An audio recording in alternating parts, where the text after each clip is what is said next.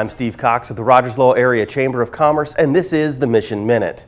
We had a very busy week here at the Chamber as we accomplished goals, held events, or were recognized for work in each of our 5 key mission areas of economic development, small business and entrepreneurship, advocacy and government affairs, community development, and destination marketing. Here are some of the highlights.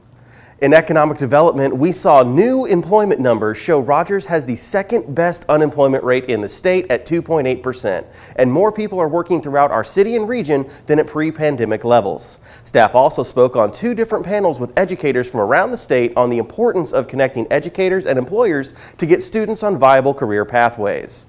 In small business and entrepreneurship, we celebrated the 5-year anniversary of Central Referral Connection, a weekly networking group led by Chamber staff. Over 70 Chamber members attended the celebration to network and grow their business. Advocacy and Government Affairs hosted the Spotlight Series Transportation Roundtable event, which saw nearly 50 business and community leaders hear from industry experts on transportation and logistics, talk about future infrastructure needs, and plan growth throughout Northwest Arkansas.